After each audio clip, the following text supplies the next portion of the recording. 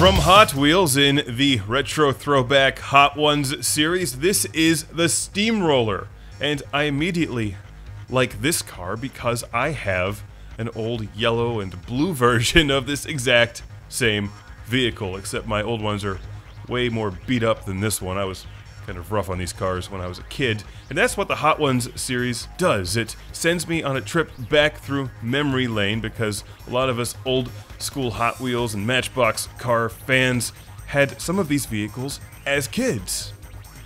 And here they are again with flashy new paint jobs. They have die-cast metal bottoms, bright packaging, and I like the orangish red and beige paint job on this car with black and bright stars with the number 4. Clearly this car's been out conquering some volcanoes in its spare time, as it should.